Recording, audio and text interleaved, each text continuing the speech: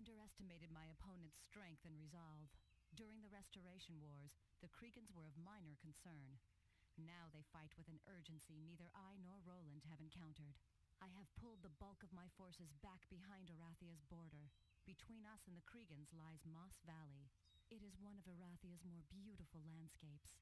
Tactically, it is ideal. If I can hold this valley, I can close the border. Then I can determine how to destroy the Demon King Lucifer and his quest to set the world on fire with Armageddon's blade. Messengers inform me Queen Catherine and Roland Ironfist are retreating to the Arathian border. Avley has chosen to turn a blind eye toward the war, but have purposely left local heroes to their own will. Under the Queen's orders, we are to wage a hit-and-run war along the Avley border. Our only support will be local militia hostile toward the Kriegans. Should we be captured, Arathia and Avley will disavow any knowledge of our actions. Otherwise, this task is no different than before. My quest is sacred, given to me by the king himself. I have searched the continent for the relics he desires. When I have come close, a mysterious hero has spirited my prize away. I have pursued these heroes for months. Now, I have them cornered. They will either surrender the relics, their lives, or both. My king seeks to build Armageddon's blade. With this fabled weapon, he will set the world on fire. I have the elements to build the blade, but only the Grand Forgesmith Kazandar can fashion it from the relics I carry. Again, a collection of mysterious heroes gathered to end my quest. Ironically, they have surrounded Kazandar, but have not killed him as I would. This proves they are soft. They will not stand in my way. Heroes from the confluxes tell us the elemental gods have sent them to us. So together we might destroy Lucifer Kriegan and his quest to set the world on fire.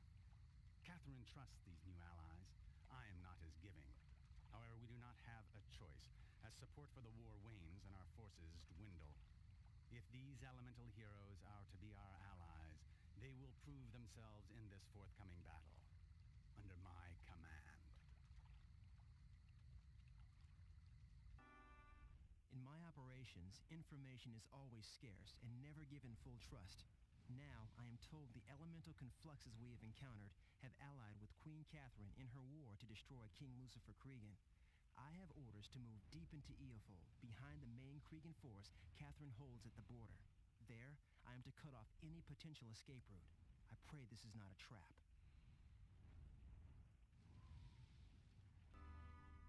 With the majority of the Kriegan forces destroyed, Arathia's lords have grown weary of this war and have withdrawn their support. They do not understand. This is a critical moment. To continue this war, I have stepped down as Arathia's queen. Myself, Roland, and the Conflux forces will continue to press to the capital of Eofol. However, between us and the Demon King stands the hero Ziron. We are told he wields Armageddon's blade. We must succeed for the safety of Arathia and the world. Armageddon's blade is no longer a threat. However, King Lucifer Kriegan still sits upon the throne of Eofol. What few clans remain have rallied to defend their king and his lost cause. Arathian spies tell us the Demon King has requested support from the dungeon overlords of Nyon. We cannot confirm this. If it is true, we cannot allow Lucifer to receive this aid. We must dethrone the Demon King. Time is short, but now we wield Armageddon's blade. It is time we take Armageddon into the heart of hell itself. Lucifer Kriegan is dead. The few remaining Kriegan clans have gone into hiding. All but a few of the elemental confluxes have disappeared. I am sure we will see them again, if needed. As for myself and Roland, we will soon depart for Enroth, and I will see my son again. As for Zhelyu, I left Armageddon's blade in his hands. Following our victory, he and his guerrilla army vanished into the Arathian forests. I do not know if he intends to destroy the weapon or keep it for himself.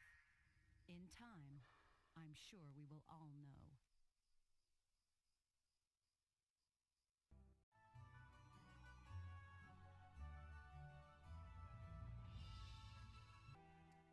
Orwald.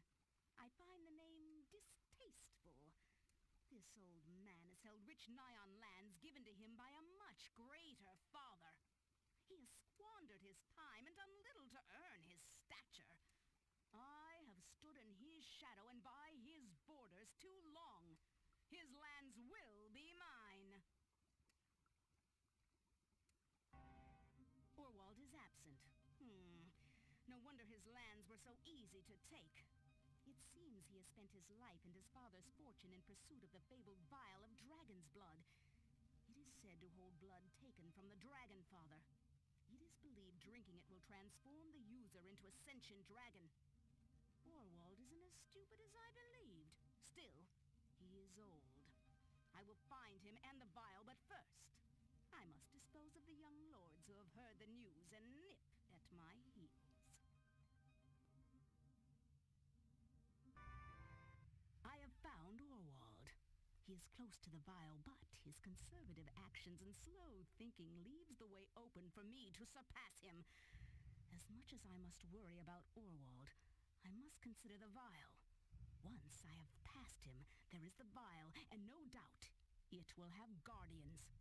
Dragon guardians. I am successful. Now Orwald and his lackeys seek to slay me and drink my blood. They believe it will transform them as the vial transformed me.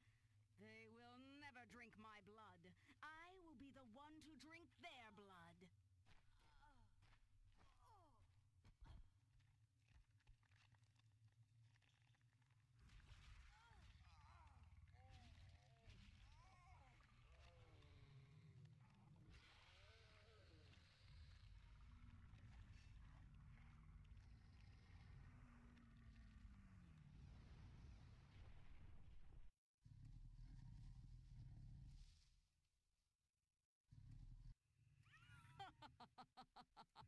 Orwald is dead. His lackeys are dead. Their lands and riches belong to me. Soon, all of Nyan will belong to me.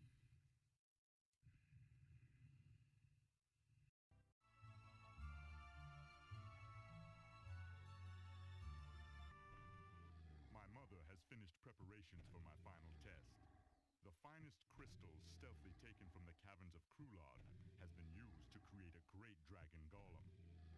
This creature's construction is a feat of magical prowess. To destroy it is even a greater feat. Yet I've heard the greatest feat a dragon slayer can accomplish is to kill a rare and mighty Azure dragon. Rust dragons have taken to feeding from the mines near the town of Ochre. These uncommon beasts have chased off the peasantry and now their livelihoods are in jeopardy. As a hero, I should do this for the townspeople. Yet I do this to hone my skills. Where rust dragons abound, the Azure may be nearby. I have never seen a fairy dragon. Little is known about these notorious troublemakers. What is known is found more in storybooks than magical tomes. Some say they are invisible. Some say they can cast spells. Some say they are only 3 feet high. Some say they are the henchmen of the Azure dragons. I do not know what to expect or how my skills will be tested. Nevertheless, the more I know, the better I will be prepared for the Azure dragons. I have found a nest of mighty Azure dragons. I have also found my destiny. Azure dragons do not nest for long and command an entourage of dragons of all colors. The task is great, but I am determined. My victory is hollow. I do not understand why. I have accomplished what only the elite dream. In my private moments, I have felt this beast would be the key to unlock a long-sought personal contentment. I was wrong. My dissatisfaction stirs, and I wonder, What is next?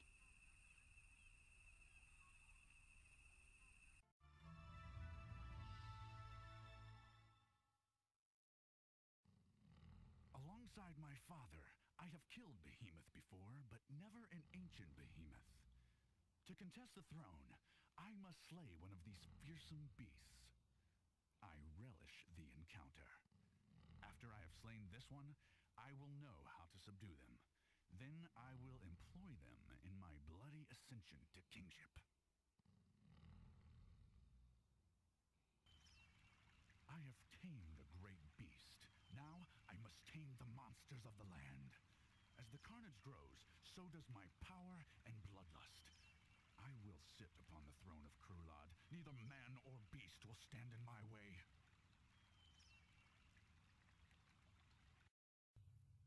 In the festival of life, those who fail either die at the hands of their enemies or by their own hand after capture. I will be merciful toward my opponents. I will take no prisoners. Many respect King Baragas. Many feel he is one of the greatest rulers Krulad has ever known. I do not know this king personally, and I find his accomplishments unimpressive. If he is to earn my respect, he will do so only when he stands over my grave. I have bathed in the blood of my enemies and sit upon the throne of Krulad. My reign begins now. I am king.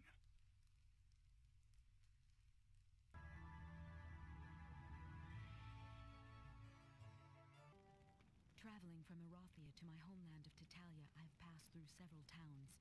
I have yet to encounter a living soul. There is only the lingering stench of the undead. I fear a necromancer in the area is raising an army. Who is unknown? Why is unknown? With the conclusion of the Restoration War, Lord Hart's necromantic cult disbanded and went into hiding. It appears that they have resurfaced and resurrected their leader.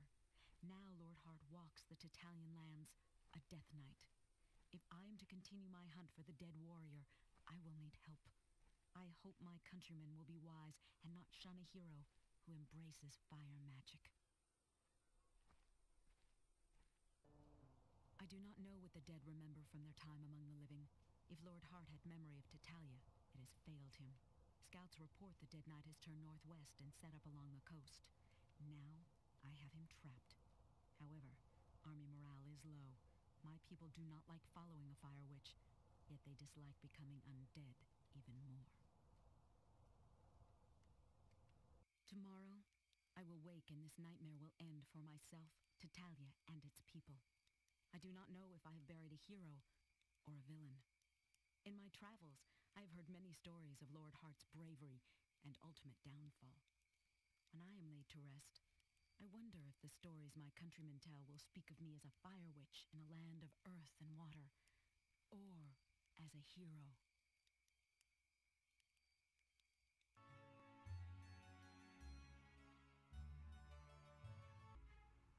All I wanted was a simple vacation.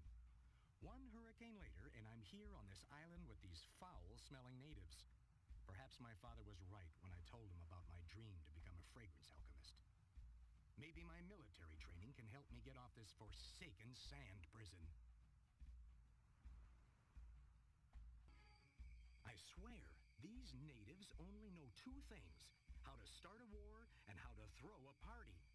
Apparently, the natives I just defeated want me off the island as much as I want off. One condition: I must reclaim the lands I just took from them. Oh, the stench. I don't know if it's poetic justice, a bad joke, or plain rudeness, but I was informed my native friends forgot the rather important navigational equipment. After many days and nights, we found our salvation and discovered another small island, full of pirates. Apparently, they too do not understand the art of the fragrance alchemist.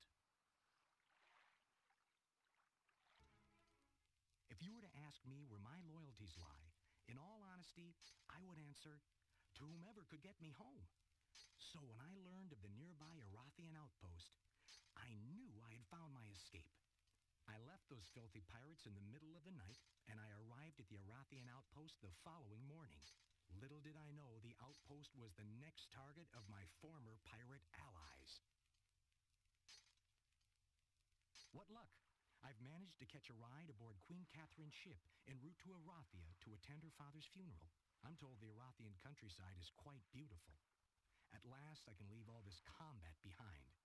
I think it should make a fitting vacation spot. I can't wait.